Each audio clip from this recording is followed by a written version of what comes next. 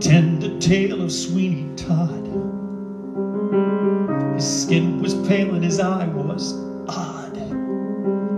He shaved the faces of gentlemen who never thereafter were heard of again. He trod a path that few have trod, did Sweeney Todd, the demon barber of Fleet Street.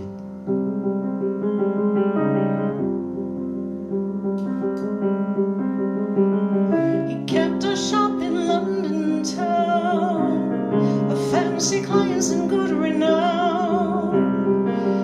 And what if none of their souls were saved? They went to their maker impeccably shaved. My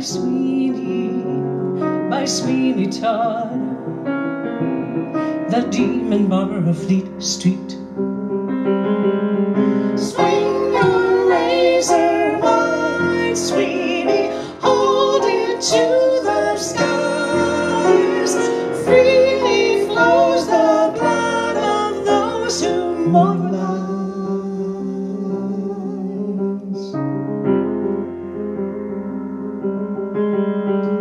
His needs were few, his room was bare. A lavabo and a fancy chair, a mug of suds and a leather strop, an apron, a towel, a pail and a mop. For neatness he deserved a nod, did Sweeney Todd, the demon barber of Fleet Street. Inconspicuous Sweeney was, quick and quiet and clean he was. Back of his smile, under his word, Sweeney heard music that nobody heard. Sweeney pondered and Sweeney planned, like a perfect machine he planned. Sweeney was smooth, Sweeney was subtle, Sweeney would blink and rats would scuttle. Sweeney, Sweeney, Sweeney, Sweeney, Sweeney.